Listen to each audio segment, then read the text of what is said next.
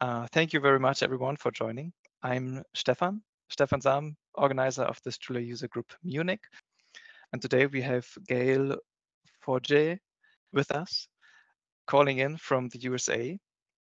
And yeah, so from France, originally he's working since a while at the MIT in the USA and working as a research scientist. And I'm very, very curious for today's topic because, yeah, getting more into our huge political problems which we face today, I'm really loving to get more details into the science part around climate and related packages. And Gail, you are kind of the perfect man to answer questions around this, as you are the key developer of those ecosystems in the Julia way. So thank you for being our speaker today. And yeah, the stage is yours.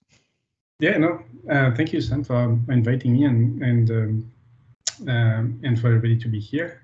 Hopefully I will do justice to this very nice introduction. Let me start by sharing my slides. So thanks for having me. What I'm going to present today is a combination of a couple different presentations. I wanted to cover some of the topics that I thought you all would be interested in. So the title here is Ocean Robots and Satellites Observing Climate Change, and that's sort of the application range where I'm using Julia for my research. So we're going to get to the specifics of ocean robots and satellite data as I go in the second and the third part, really. The way I've organized this presentation is I'm going to just give you a brief introduction of myself, and then I'm going to go in 3 different sections, which I'll speak to in a second. Let me keep track of time, it's 12:40. So my name is Gael Forget. I'm work at MIT as a research scientist in the Earth, Atmospheric and Planetary Science department. I listed here my website, where you will find the links to the other 2. So my GitHub profile is where you will find a lot of what I do in Julia. And then my Scholar profile which is not spelled this way, but the link is valid in the slides that I will give you. That's my, the history of my scientific research. So I study oceans and climate, both on the physics mostly and the biology more recently. I do a lot of work that involves combining models and data. So in the sense of, data simulation, as we often call it, or machine learning, AI, and so on.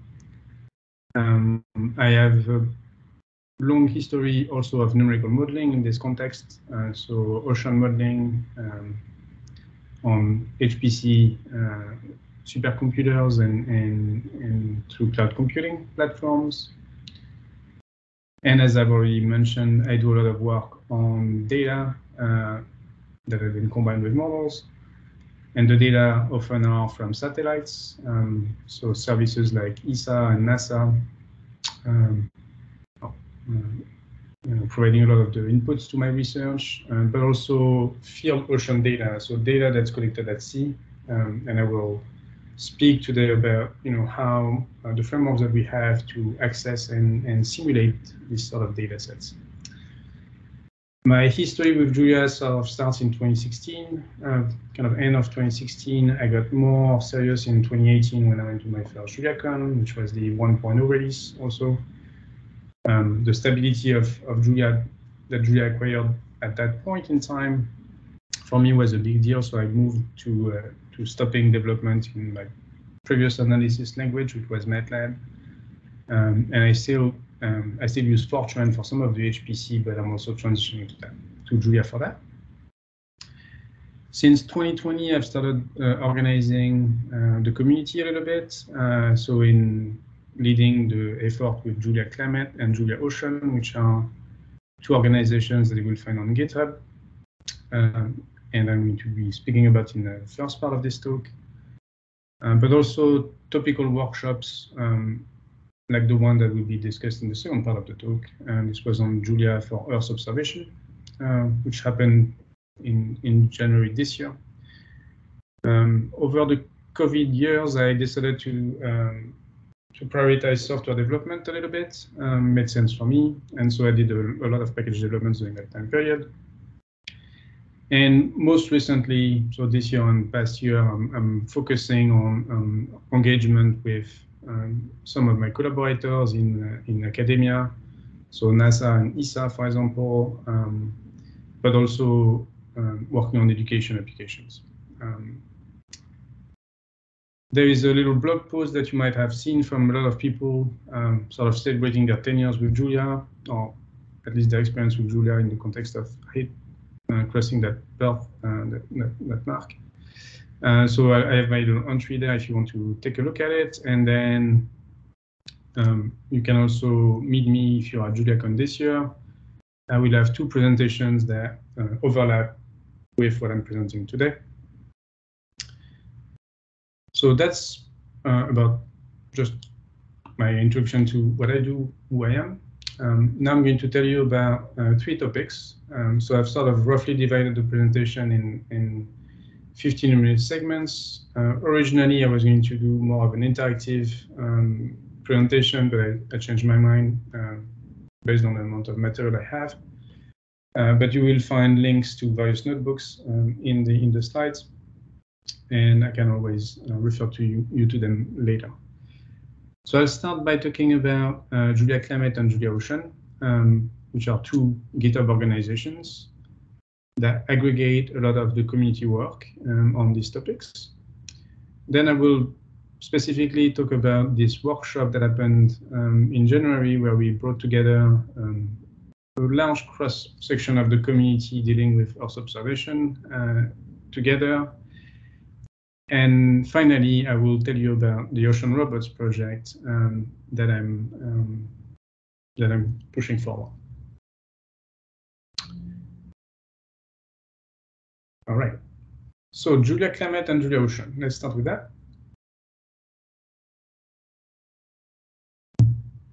Here is a snapshot of what you will find on the landing page of JuliaClimate today. And as you see, there's a list of packages that are listed there, and you see a bunch of contributors on the right. So it's a relatively small, but not so small community. Maybe we have 30 people in that are members to the organization. It is meant, in my mind, to be a kind of an open to all framework. So if you're interested in contributing, you're more than welcome. Don't hesitate to reach out either to me, or you can open an issue on any of the repositories on GitHub. Here I have a list of sort of the main packages, and see if you look at what the descriptions are, that typically deal with array types or data types. But there's also some simulation tools in there, specifically individual displacements, which is one of the packages that I'm leading the development of. You will also see there, for example, things like stacked.jl. So that's a framework for accessing datasets and searching for them based on the Spatial Temporal Asset Catalog. CDS API is a slightly older approach to using the climate data source from Copernicus, which you're maybe familiar with since you're in Europe. GeoRegions is one of the places where there are connections between JuliaClimate and JuliaGeo, in fact. So this is about delineating polygons, regions by polygons, which is something that is an important task in geospatial data analysis. And some of the others have to do with how you handle files. Like netcdf is a format, for example, that is common in my community. So we have some somewhat specific tools for files sometimes. And at the top, I should also highlight what I'm going to show you next is the notebooks folder. So one of the ways that I've been trying to to demonstrate the scope of what's going on in JuliaClimate is with this web page, which you have the link at the bottom. So JuliaClimate.github.io/notebooks. There is a GitHub repository of the same name, and this repository has, in my mind, two main purposes. One is to build, well, three, sorry. One is to build a collection of notebooks, like the name might suggest. But two, it's also to, in one web page, cross-reference to a lot of the notebooks that might be in different repositories. And so this web page has notebooks related to data models, grids, files, and it has a bit of user direction.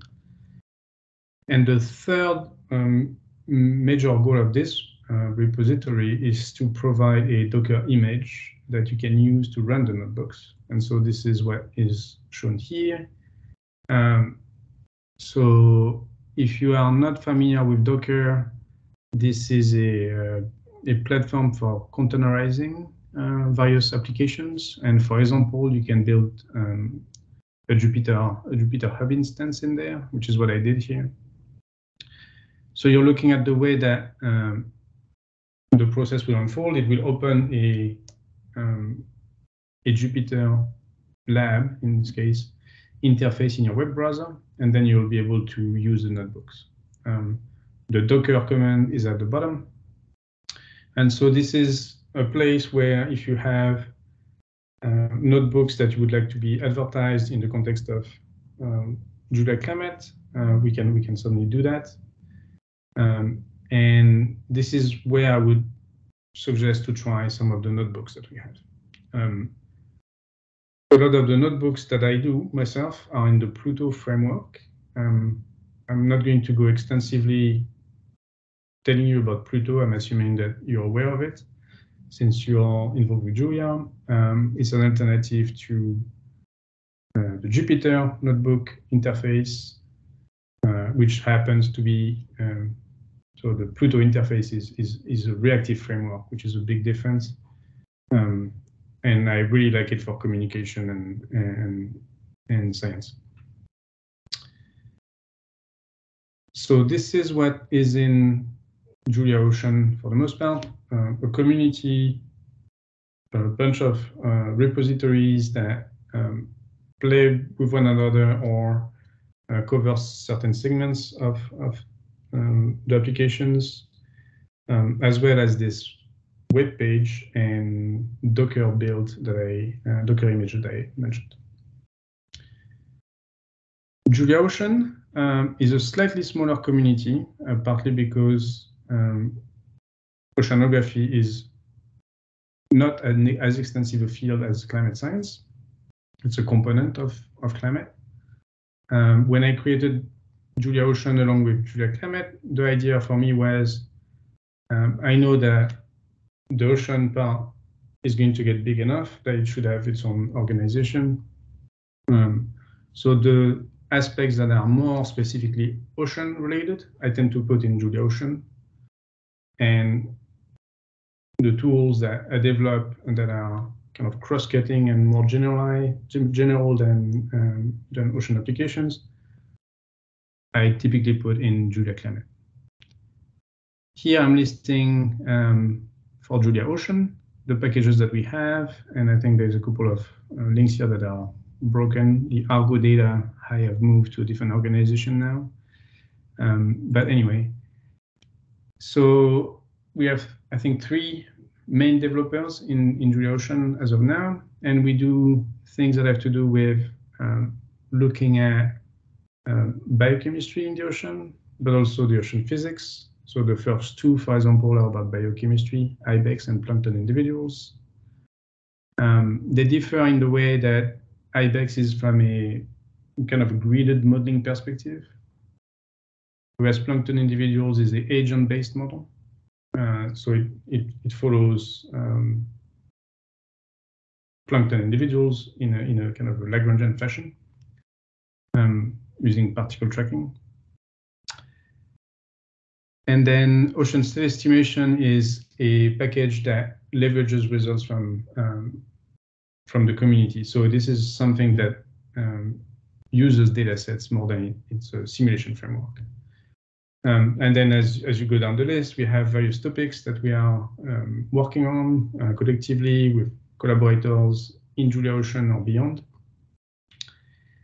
And at the bottom of the list, which is what you will find on the main page of JuliaOcean today, you will also have links to some workshops that we have done in the past.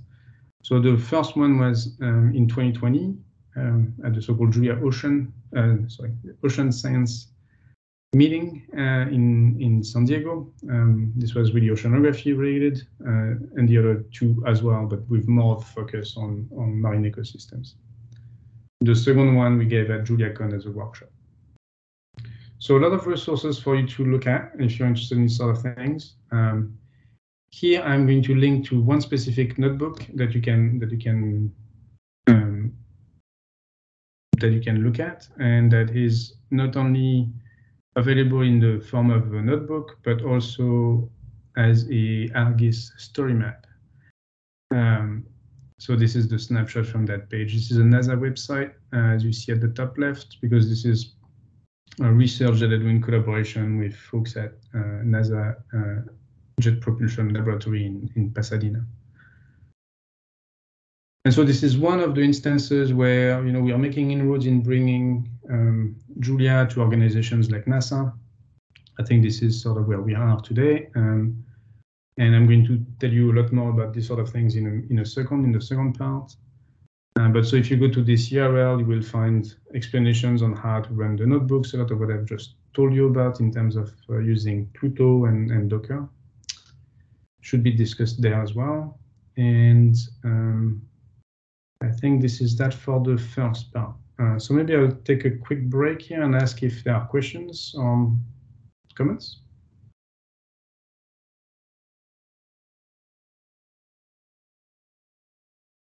Is everybody still online? No questions in the chat so far. Okay, good. Well, good to know that I didn't drop the connection. All right, excellent. So this was sort of an overview of JuliaOcean and JuliaClimate. So if you are interested in contributing or using the software that you will find there, where you're more than welcome. Do not hesitate to open issues if there's something that's missing, unclear, or broken, or etc. A lot of us are also on Slack, so on the Julia Slack, you can find us if you want to talk about this. So the next part is going to be about the Julia for Earth Observation workshop in 2023. Maybe let me ask also one question for the first part. So if I would summarize what a user could expect from the notebooks, it's really like a specific deep dive into one research field around ocean and climate. Is it like that? To some degree, yes. Let me see if I can show you the page. So there's going to be things in there that really have to do with data sets. And so this one, for example, is how to access climate model output. This is more about plotting. So they have sort of different goals.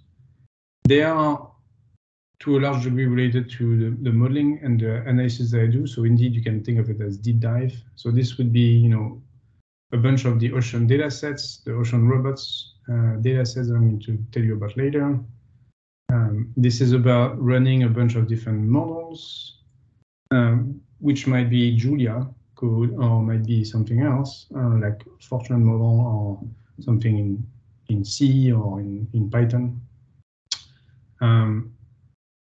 Then, if you go down, you have things that tell you more about file format. So this is sort of less domain specific.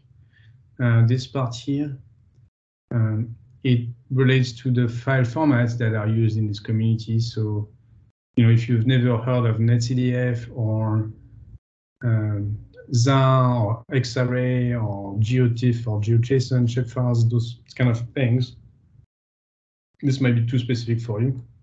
But this is, in my mind, fairly general. And then it has, some explanations at the end. So it's domain specific by and large. Yeah. Thank you very much for the overview. Right, no worries. All right, unless there is another question, I will jump into part 2. All right, I'm going then. So let me go back to this slide. So this is the workshop that happened in January, and there was a lot of developers at this workshop from the JuliaClimate side of things, but also people that are connected to the JuliaGeo organization and the Mackie organization for plotting. And I'll start by giving you the link to the website workshop, the workshop website, which is on the left. And this QR code is the same. So this is an event that was organized at the mostly by the AIR Center, so the Atlantic International Research Center, which is based off of the Azores. So we brought a community of people there, and the workshop was a 1-week event. It had originally we had it designed, so my co-organizers for this workshop were the people listed in pink, and we had originally targeted a somewhat small event with mostly developers, but then it kind of grew into something a little bigger than we thought, and now we're looking to do this next year and maybe annually afterwards. So this was, as I said, a 5-day workshop. It took place in January between the 9th and the 13th in Terceira, Azores. We had 28 sessions, and each one of the sessions contributed notebooks, which are in the GitHub repository. As we went from a developers meeting to a more general audience meeting, we expanded on sort of the basics of Julia and the visualization component and things like that. The list of topics that I have here will be reflected in the coming slides. So we talked about geospatial data analysis, remote sensing, which means satellite data, in situ observations, which means kind of field ocean data, and then topics of numerical modeling, data science in general, machine learning, AI, big data, and cloud computing. We had 20 speakers and 40 people in the room, plus a fair amount of remote participants via the Zoom calls. Everything is on GitHub and on YouTube. We're still working on improving the contents. We are going to present an overview of this at JuliaCon in July. So by then we will have consolidated some of the content that I'm going to describe. This is the crowd we had, and the place was not bad, as you see from the picture. It's a really interesting community, I find. I'm going to show you a couple examples of what we did and the sort of topics and applications we are concerned with in this context. And then I will present more broadly the notebook collection that we have, that the speakers contributed. So here is concrete example of what we want to do in Julia in the context of our observations. On the left-hand side, you see a set of regions. So you see the continents in white. And then if you are familiar with oceanography a little bit, you might recognize the ones that are in color, but most likely you won't. So I'm going to tell you these are regions of the ocean that have been delineated by experts to represent different marine ecosystems. So the same way that on land you might have forest and you might have desert and you might have different ecosystems. In the ocean, that's the case also. And these are some of the regions that we care about. So here the notebook was just about, you'd get those polygon definitions of regions, and then you need to transform them into these shaded areas. So that's a process that, from what I understand, is often called rasterization, to go from a polygon format to an image format. And then the next step with that is to start doing statistics over those regions. So this is the sort of things we were looking at doing, and there's a list of packages here called shapefiles, rasters. That's for the format. Then plots was used in this case, although Mackie was preferred in general to the conference. And then, Pluto AI and Dataverse. So Dataverse is something I created, which is an interface to a data repository. So from this, we can get automatically the data from the archive, and then everything happens on the fly in this Pluto notebook to get to the kind of images you see on the left.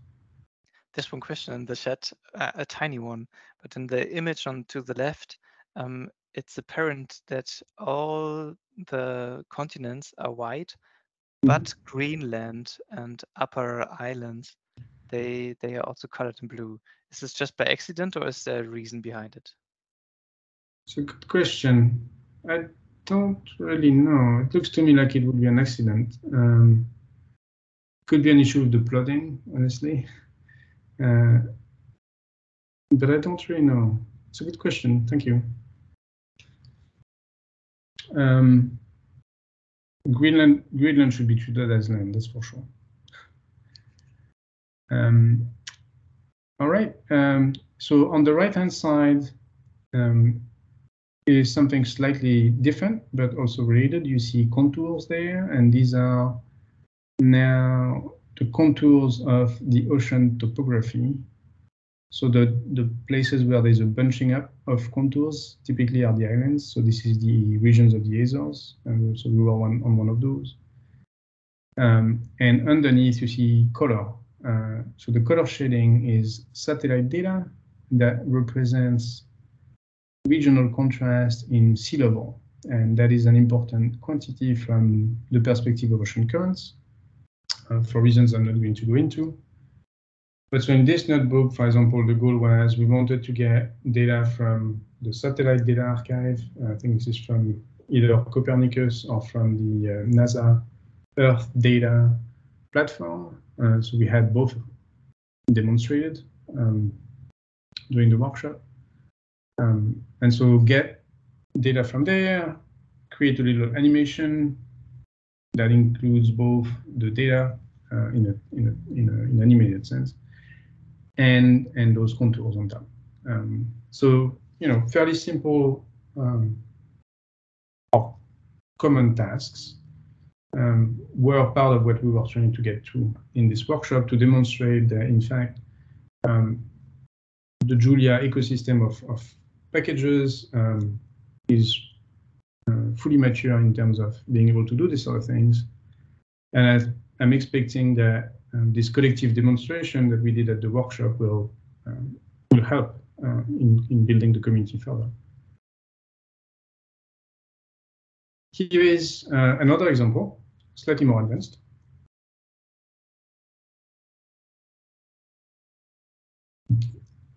So this was one of the topics that we spent some time on during the workshop that is related to the science that we do.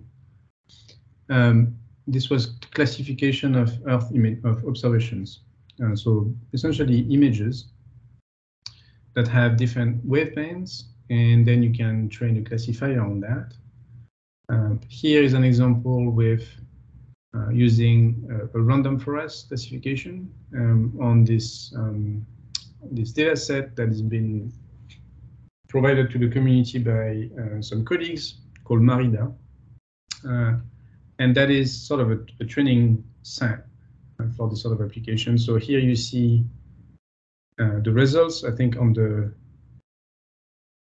bottom left is the rendering, I think in JPEG, oh, that's a TIFF file, of the data as seen by the satellite.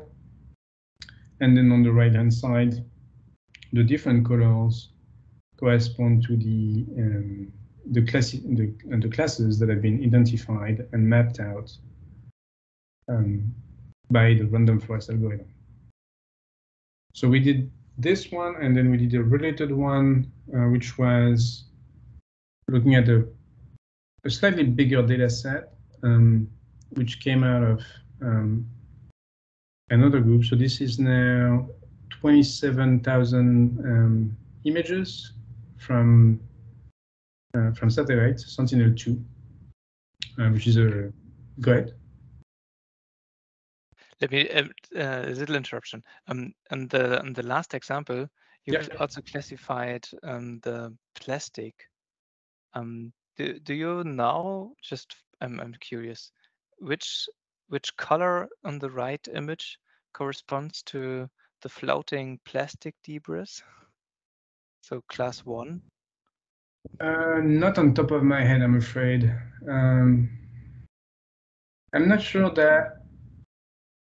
Yeah, the classifying of plastic debris, I would expect something not to be so widespread. That's why I'm saying I don't think it's one of the classes that you see.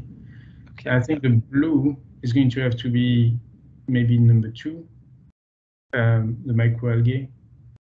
I think the orange that you see coming out of the river, if you sort of pay close attention, that has to do with marine sediment, So that would be number 5, I think.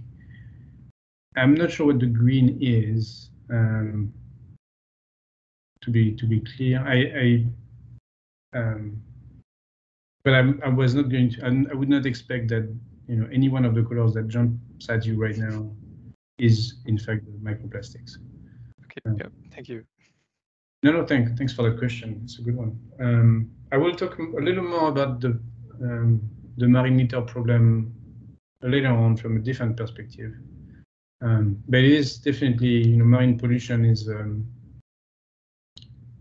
something we are very concerned with, as well as climate change and global warming. And I think, Earth observations are a very powerful tool to get after some of those things. And one of the reasons we picked this topic was it also maps into the kind of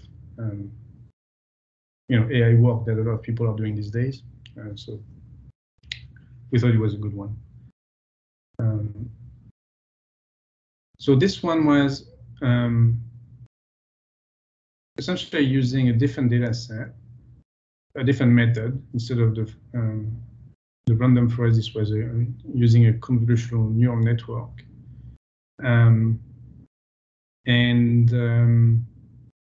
Yeah, so in this case, looking at land cover rather than the ocean,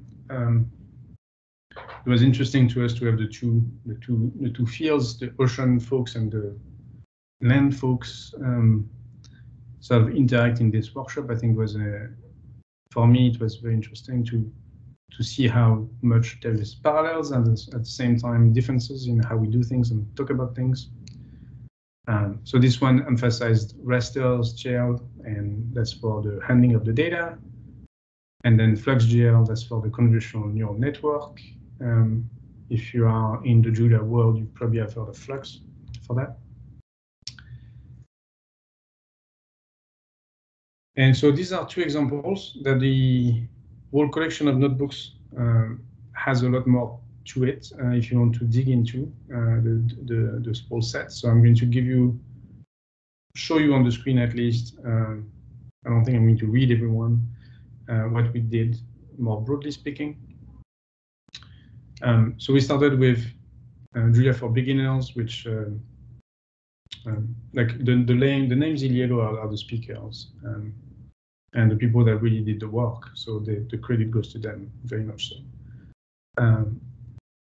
So we started with a Julia for Beginners session because it seemed kind of obvious, and then we also had towards the beginning a session by Simon Danish and then also about visualization. So that's the second block.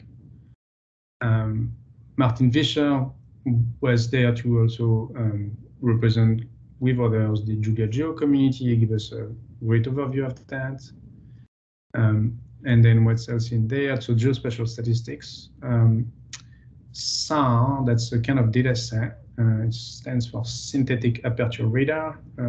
So it's a measurement technique from satellite. And there was a cluster of people really interested in this. So we did a few sessions on that. So this was the beginning Monday, Tuesday sessions.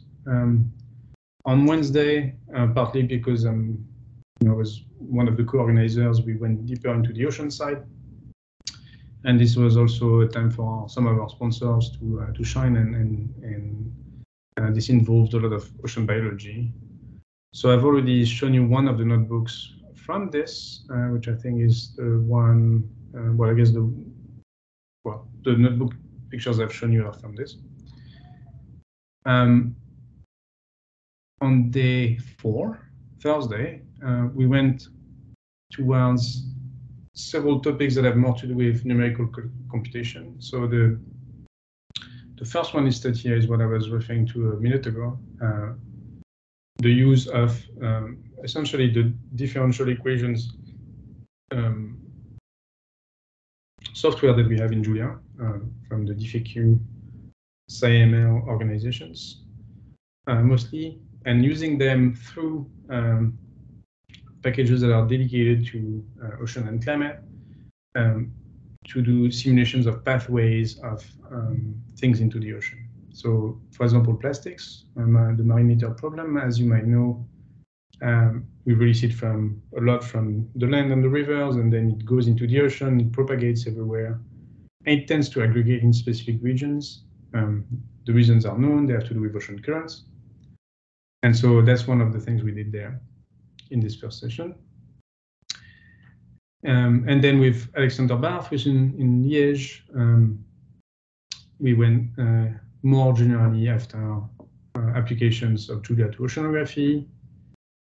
The afternoon, we spent most of the time on data science and big data / AI problems. So the last two, again, go back to certain type of data and tasks. And the last day, we talked about data cubes, which is a technology to look at high-dimensional gridded data sets in a way that's convenient and efficient and can even be entertaining. And one more on how to access data sets. So this retrieving satellite and analysis data from EO servers, I think was really interesting and useful. And then the last bullet here at the end is something I'm going to show you in a video, if I succeed to do that. So this was, the reason for bringing developers of these Julia packages together was to stimulate more collaboration and more innovation. As we went for, in the end, something that had more a Julia beginners and community building aspect, maybe there was a little less than that we expected, but this is one thing that came out and that I'm very excited about. So some of the folks, oops, let me go back, not this one, sorry, this one. This is something that kind of happened during the workshop where folks worked on this capability that you've experienced with things like Google Earth to navigate your large data sets. in an interactive way. So this is done with the Mackie package and the Tyler Gael package that was created in this context. And so what you're looking at is just me zooming in and out of a big, high resolution, I should say, map of a certain ocean variable. And so I'll just pause briefly.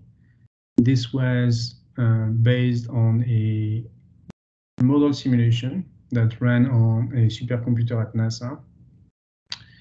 And they generated about, I think, 10 petabytes of data.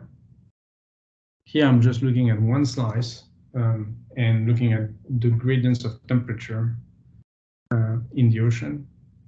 And so as you might expect, once you say 10 petabytes of data, you should think, well, how do I access that? How do I explore it? How do I visualize it? It becomes a big deal when you have very large data sets.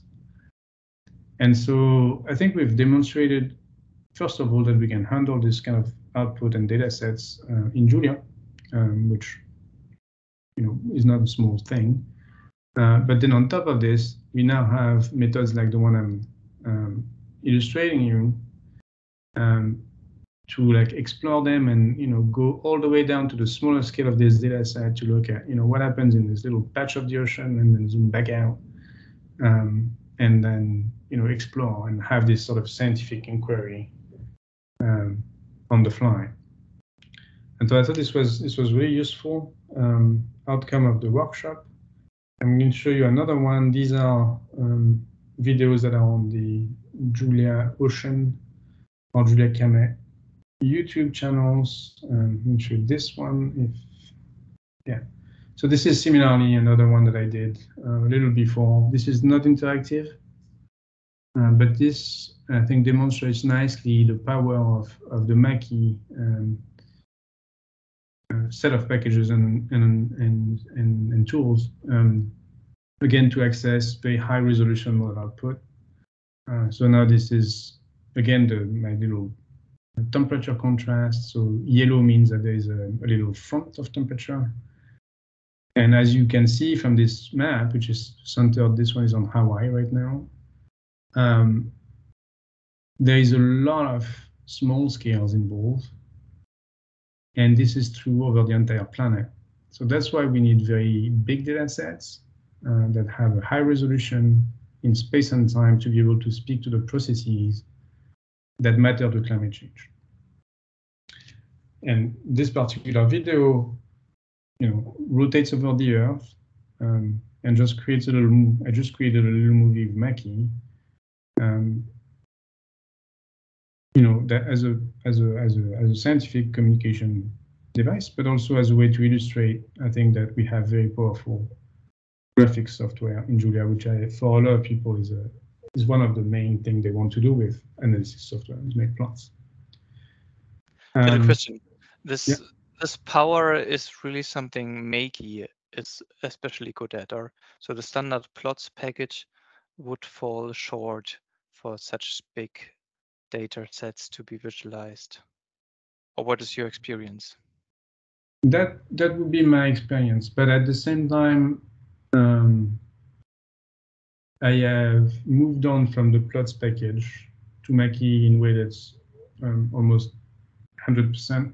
And so I'm not necessarily the best person to talk about the plots package. I think plots.gl, as you know, as backends, many of them are very good, and some of them might be very good for this too.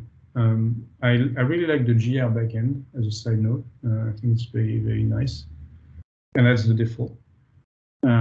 I don't know how it would perform for doing exactly what I'm doing here, but one of the aspects that I would highlight from Mackie GR is the way that creating animations is very, very easy. Essentially, you write a loop where you call your function, and that's all there is to it. In this case, what I was doing for the animation is just changing I've actually plotted the field in 3D on the sphere, and all I was doing is changing the angles. and then iterating on that, and nothing else needs to be replotted. So it's quite efficient in that way. Does that answer it? Yeah, thanks for the details.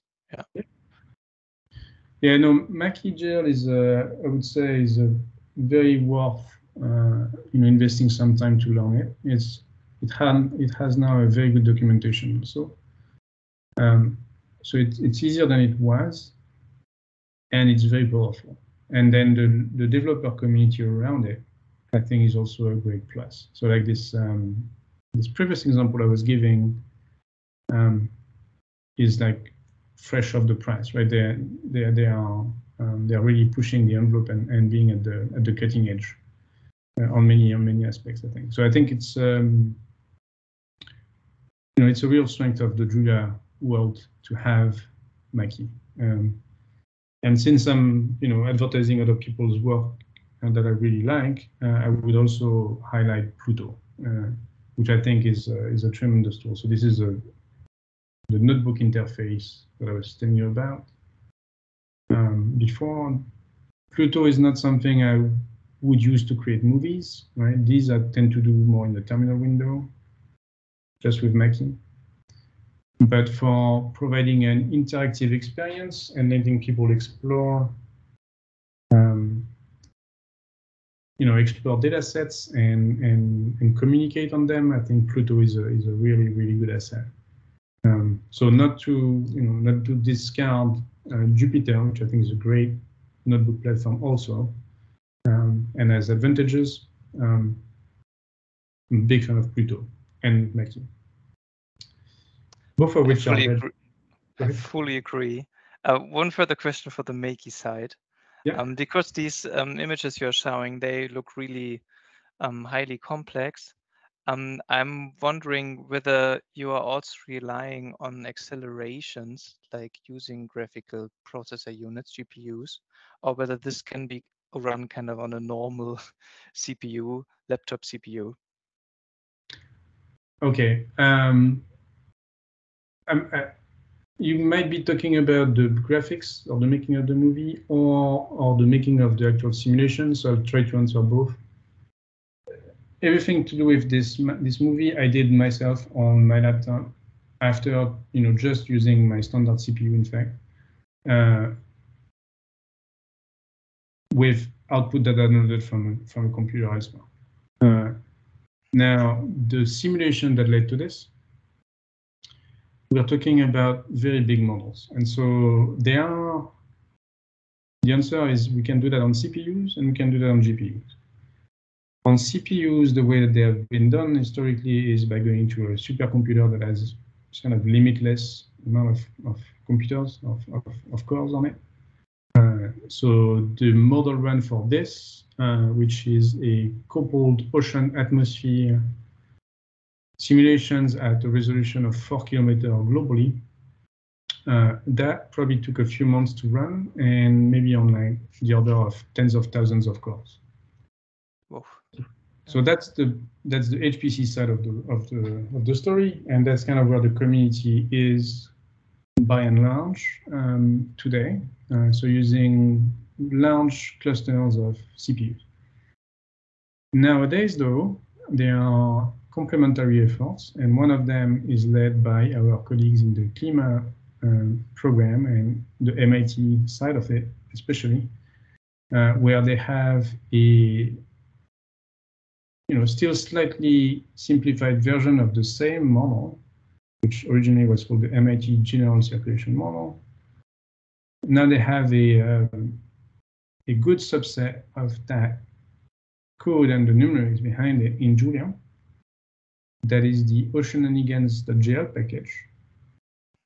And that runs on both CPUs and GPUs, and most recently, I think they've managed to have shenanigans run on multiple GPUs. And so now you can do this sort of simulation of instead of doing tens of thousands of CPU cores, maybe you're talking about tens to 3 orders of magnitude less, tens of GPU nodes. yeah, it's very cool stuff. The transition to the GPU is happening, and I think, you know, the group that's doing that, you know, they are not quite competitive in the sense of, you know, all of the history and the tuning and the engineering that it takes to get a state-of-the-art model simulation done, or climate simulation done. But they are headed in this direction, and I think, you know, within a few years we might see some you know, some major inroads done by the Julia community in this direction. So using GPUs to do climate simulation. Thank you for the insights. Both are quite interesting. So I really love that the simulations or the pictures can be generated on my laptop as well. So that's good to connect to. And yeah, and it's also very interesting to hear that the transitioning to GPUs is especially powered by using Julia, and something which, yeah, just happens right now. Yeah, no, sounds cool. There's, you know, I should say there are competing efforts in other languages, you know, C++ being one. But as you might guess, I'm fully on board with going the Julia route. All right, thanks for the question. Let me go back to my slides. If I, what are you doing there? I just close my slides. That's weird. Okay, just bear with me 1 second. I need to, oh, there we go. So you should be back to my slide that says Google Maps for us in Julia. Yes. And, yeah, beautiful. And so that was kind of, I think, my last one on this, on the JuliaEO workshop, as this was one of the things that I think came out of it. So to close on the Julia for Us observation workshop, we have a lot of contents that were generated by this workshop in the form of notebooks and videos. We are still in the process of curating them. There will be a talk at JuliaCon this year on this, where we will have a somewhat more polished presentation and we'll report on this. We are considering turning the notebook collection into a book, but that's, you know, maybe more than we can afford to do right now. And then we are planning to do something similar, a priori the same week, sort of the first working week of January in 2024. Plans are in progress. We expect to have updates on that by JuliaCon. All right, part 3.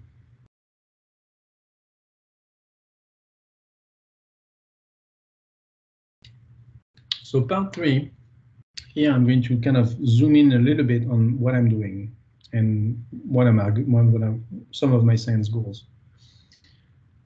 It's also a preview of the talk that I will give by myself at JuliaCon this summer, which has the same title, Digital Twins for Ocean Robots. And so I'm going to walk you through this a little bit. Depending on your background, you may be familiar with this concept of digital twins. I'm not going to spend that much time on it, but essentially we're talking about having a real system that may be a car. In our case, that's the climate system and the observations of it. And then a computer representation of that. So in the case of the car, there will be a computer representation of simulation of what a car looks like and behaves. In my case, that is, simulating climate and simulating observations in a virtual world. And having the two together is what people call digital twins. So the pairing of this kind of real world system and with a virtual numerical one that lets you interact with the real system and back and forth. So in this start part, I'm going to tell you about the real system and the simulation of it. What do I mean by ocean robots? Here are two examples on the left. Broadly speaking, this may be a space robot observing the ocean, but that's one of the satellites that we use to monitor things like the optical properties of the ocean that we used in the classification work earlier, Also, the level of the sea surface, the sea level, as a function of over the globe, and so that's an important quantity for physics, for ocean currents. On the right-hand side, you have a lot of dots, and each one of those dots is one point that was observed by some kind of means in the ocean. So the straight lines are like ships going through, where we stop, to do measurements along the way. The things that look light blue are actually coming from various species like sea lions and other animals that live in the ocean, on which scientists have put tags. So like a little temperature thermometer on the head of a sea lion, for example. And that's an okay thing to do for various reasons, but you should, for example, know that they shed their skin every year, so it's not like they are suffering from it, sea lions. And then the blue, the dark blue, which is the biggest color, the most common one, is from the program that is called Argo, and that is what is sort of shown on the top right panels now. These are little buoys that we put in the ocean that will drift with the ocean currents at a certain depth, and then go down to, say, 2,000-meter depth, all the way back to the surface, measuring temperature and salinity and other things. And once they are at the surface, they transmit data to the satellite, and then I can get it.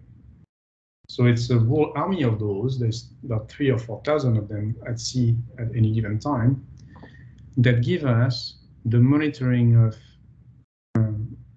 global warming in the ocean, and things like marine heat waves, and things like changes in climate, in ocean circulation that might have impact on climate. So it's a very important measuring technology. So that's what's shown on the top right. And then the bottom row is a bunch of different sort of ocean robots that we have. The global community has deployed and collectively maintains and processes the data. So the bottom left is this sort of zigzag pattern, I guess convoluted particle track pattern, I should say, that shows as a function of longitude and latitude over a square of maybe a couple hundred kilometers by a couple hundred kilometers. The pathway that a little floating device took in the ocean. So you see that it's kind of complicated, and we have a lot of those instruments, again, because they give us precious information on what's going on in the ocean.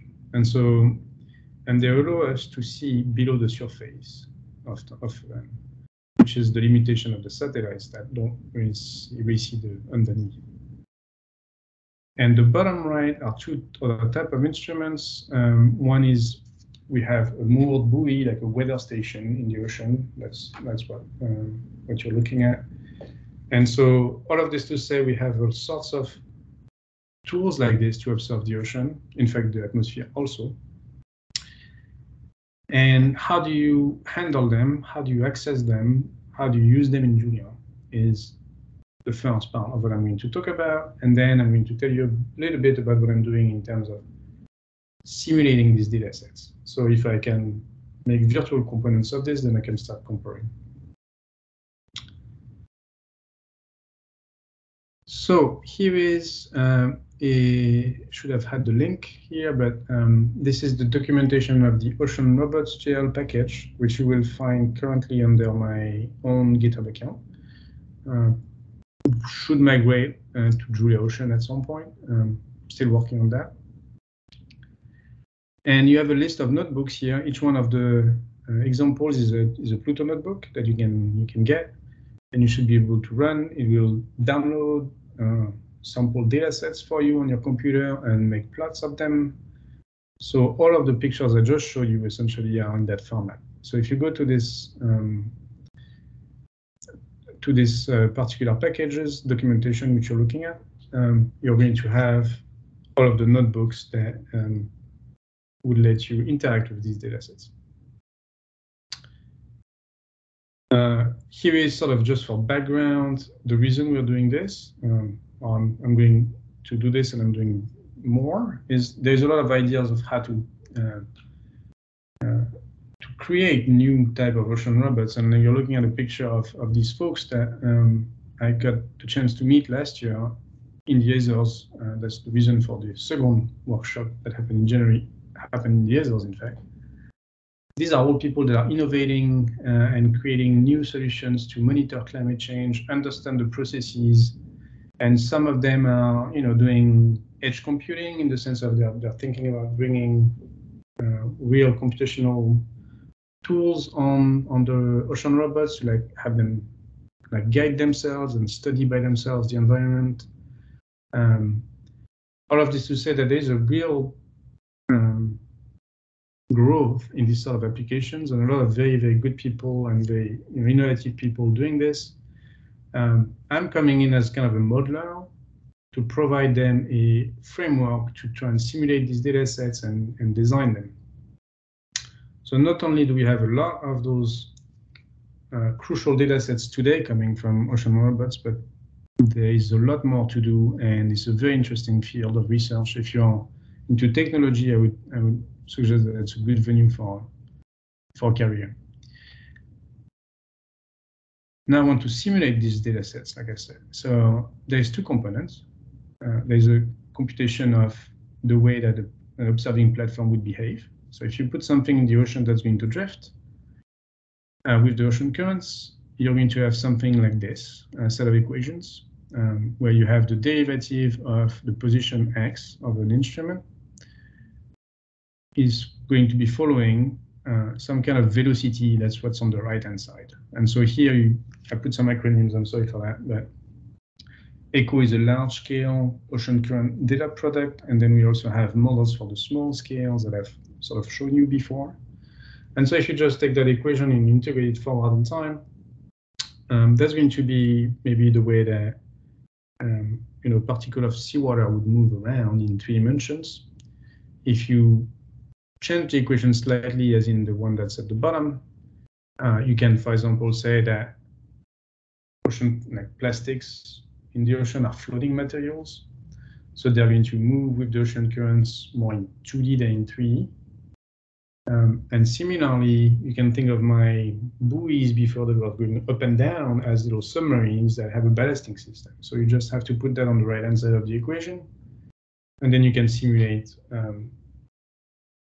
the trajectories and the behavior of these ocean robots.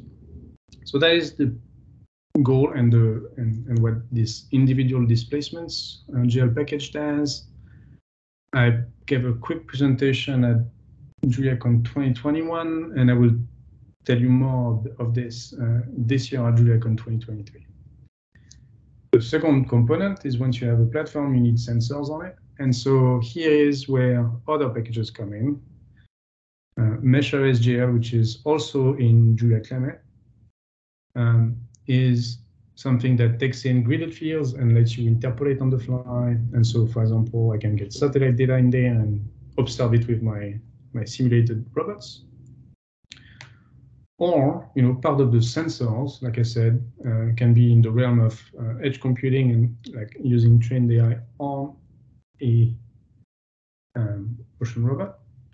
And so there's all sorts of components that, again, leverage the great ecosystem that we have in Julia for AI and various statistical modeling and optimal control and all of that. There is, in fact, a whole Julia Robots organization that I want to interact more with. That will be part of this.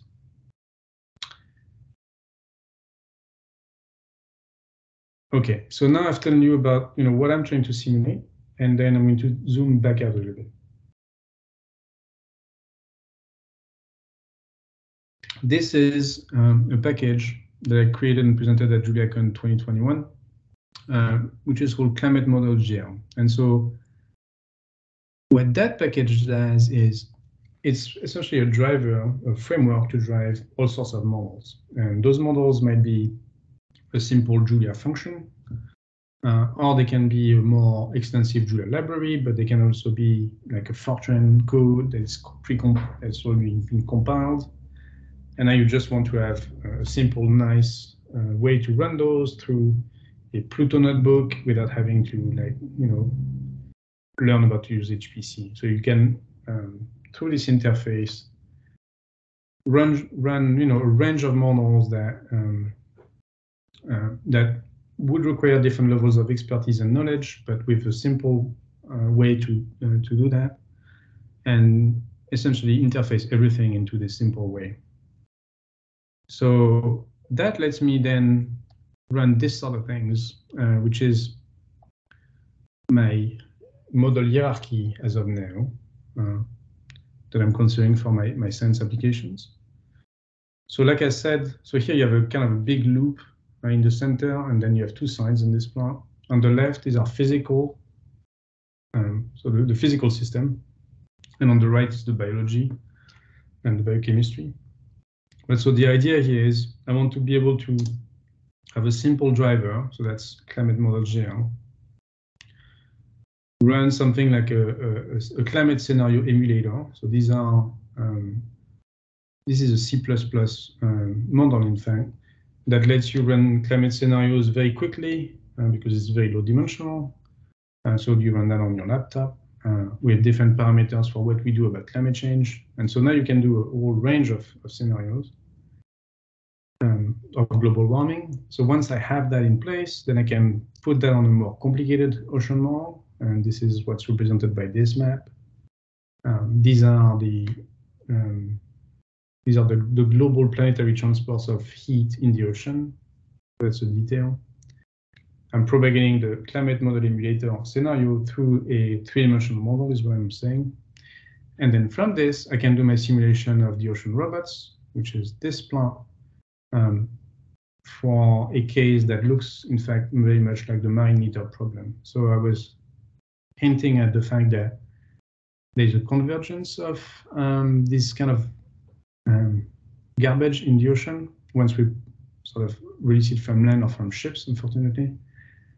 They converge into those regions that you see in the middle of the mid latitudes. You see kind of the lines converging, and once you have that, then you can start with the simulated ocean robots. You can start observing a bunch of quantities. So this is from my high-res model, for example, that I want to observe along trajectories of potential ocean robots.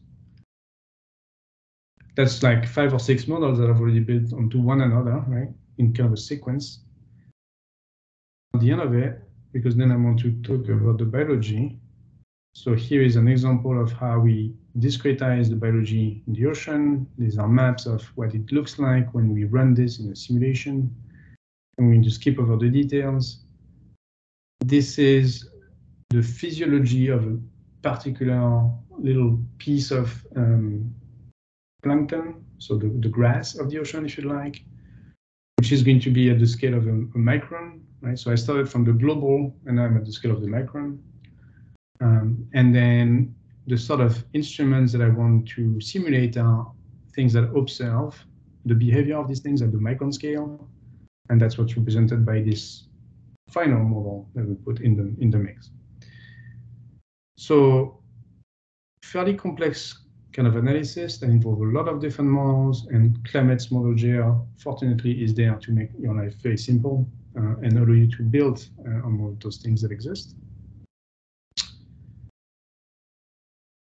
So this slide is, if I have not scared you with all of those models, I just want to give you the message that there is a lot more available and coming. So I've already talked to you about the Climate Models GL package. The individual displacement GL package is also listed there. And then, so these are sort of what I'm playing with. But then there's also a few organizations that have, are pushing numerical modeling for climates, and I've listed some of them here. So there's a lot of work in that realm, both in terms of interfacing models into Julia and developing pure Julia models. So the ones that are listed here, JuliaSim, Julia Dynamics, and Klima, are all efforts that really target re-implementing or implementing new models in Julia proper, pure Julia. And I'm using that. I'm doing some of that with some of what's listed, but I'm also trying to leverage everything that came before, and that's the point of climate models here. And I think I will just leave it to that. I don't need to show you the last two plots. We've already seen them, so I'll just leave it to that. And if you have more questions, maybe we should use the remaining of the time for that. Thank you so much for listening. You're very much invited to ask your questions. I have one right away. So you mentioned JuliaSim.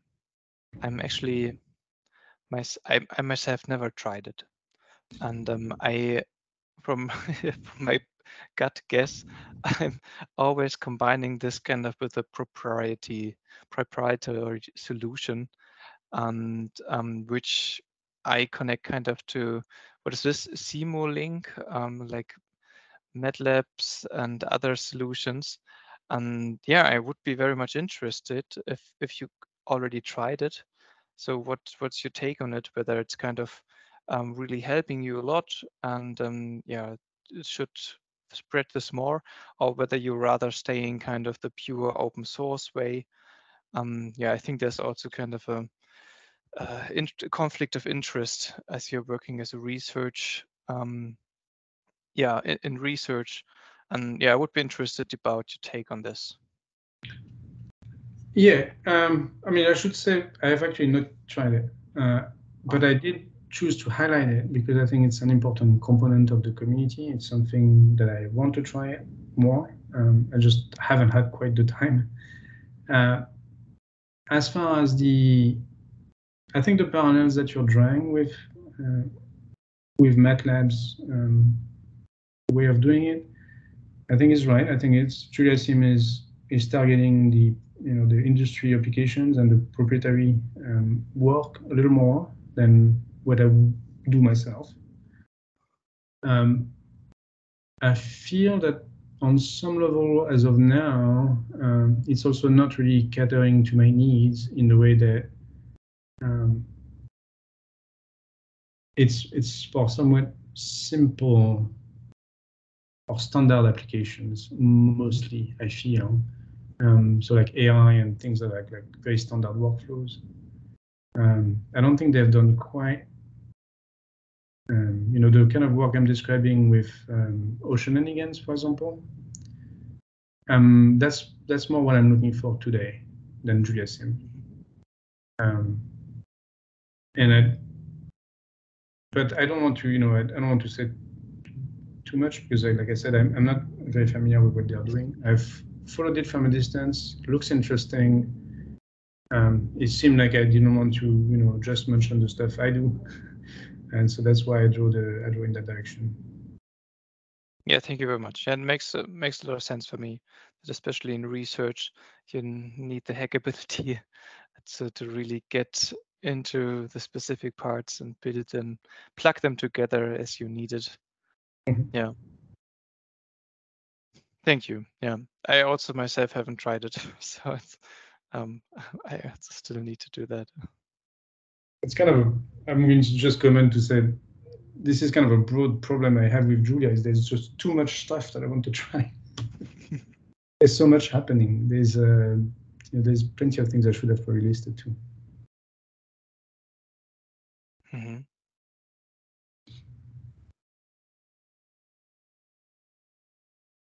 I would have one other question, but of course, everyone, you're still very much invited to also place your questions if you have one.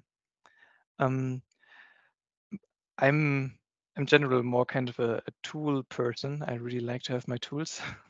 And one thing I realized in Julia in general is that, yeah, it kind of comes from academia. So where people build a lot of specific tools. And this is awesome to have kind of specific solutions which are out of the box or relatively out of the box, high performant.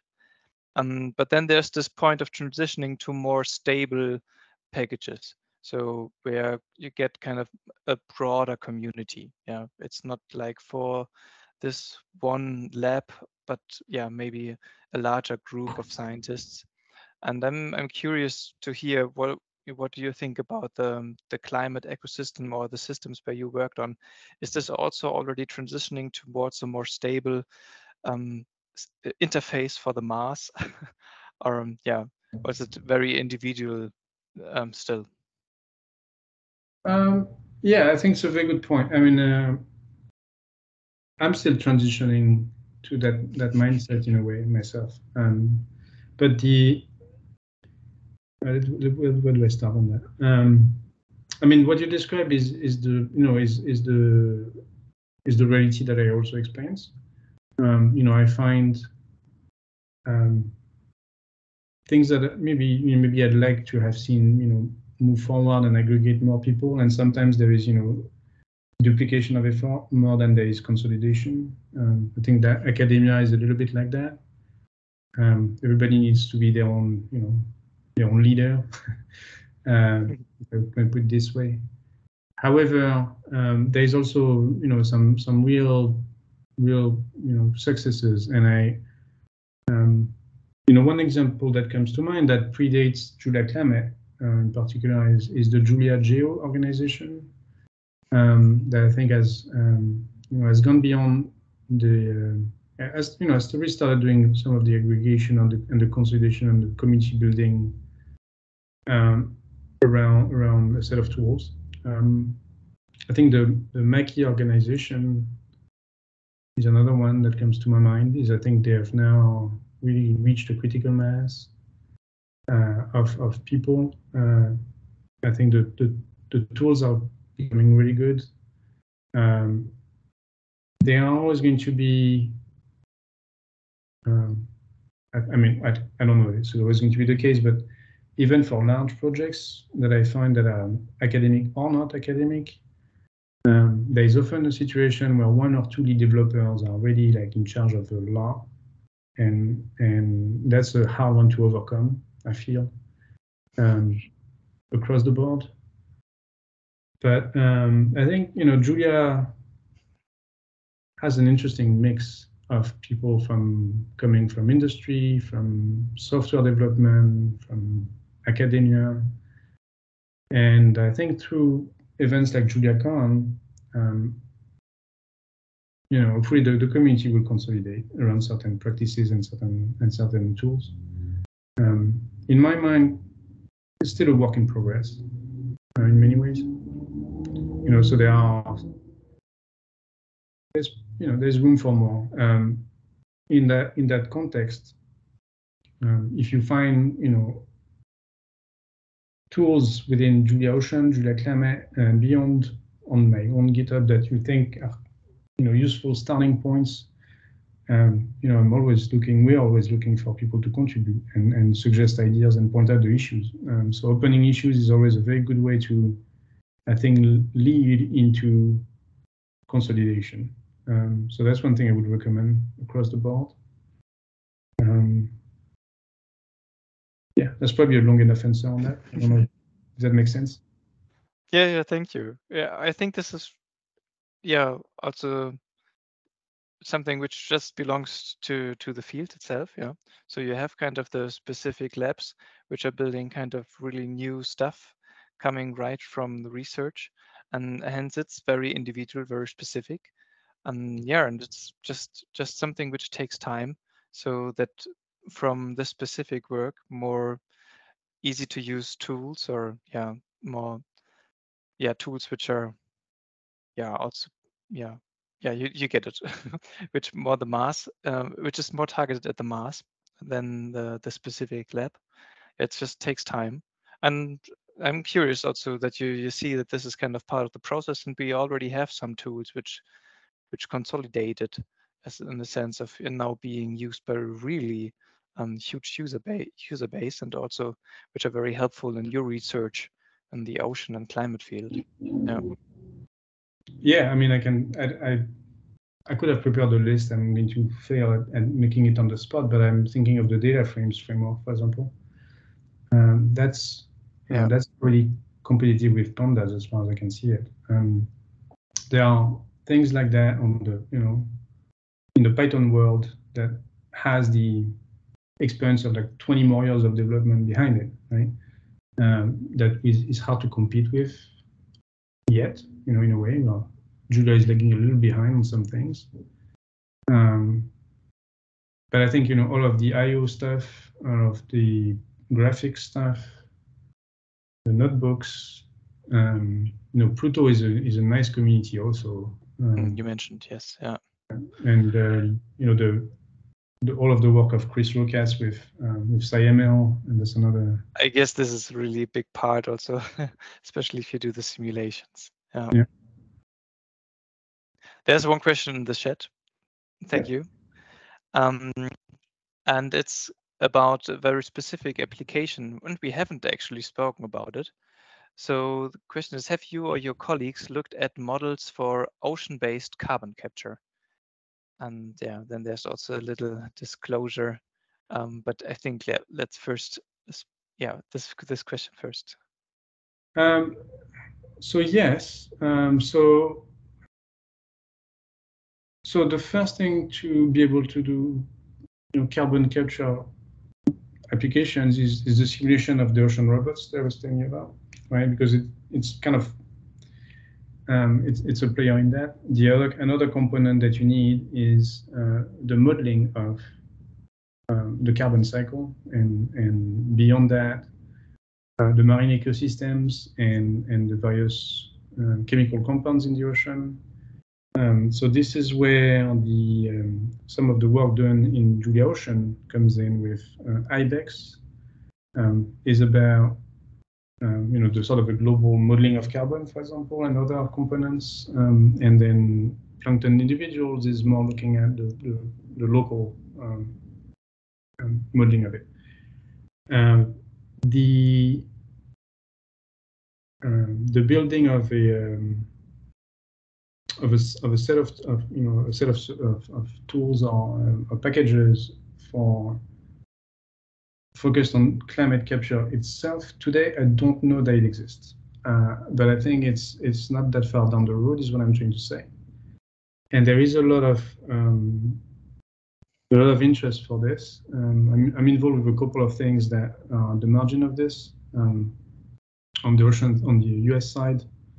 I think next week in Woods Hole, which is near here, it's a big oceanography center. They have the ocean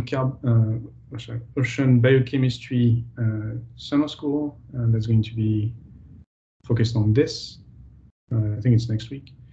And then there is interest, I'm also involved with something called JuliaClimate, which is an interagency panel. And there it's also a topic that's emerging, both climate solutions and carbon removal specifically. So I'm expecting to see more opportunities for the Julia community to engage, because it's an emerging concept. The language is ripe for it. I don't think, on top of my mind, I don't know of a project that is doing that in Julia right now.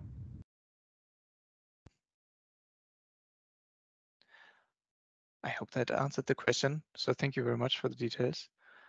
I'm also looking forward to kind of have these climate applications, and maybe also some things presented at JuliaCon.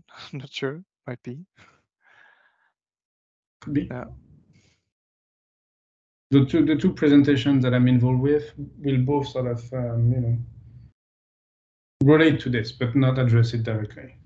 So the JuliaEO session presentation will talk about the satellite data sets that we can bring to bear to the problem of monitoring carbon on some level, and then ocean robots will have this sort of these sort of perspectives I just described. Yeah, thank you. And also thank you very much for the question. Really good question. Yes, absolutely. Thank you for that. Gael, thank you very much for speaking here at Julia User Group Munich today. It's a big pleasure for me.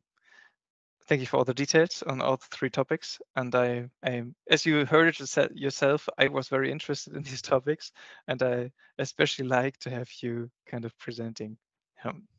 Awesome. Well, thank you so much, Stefan, and thank you collectively for being here and listening to me. And I hope to see you soon or hear from you soon. Thank you, participants. Thank you, everyone, for joining today. It was a pleasure. All right. Thank you. Bye-bye.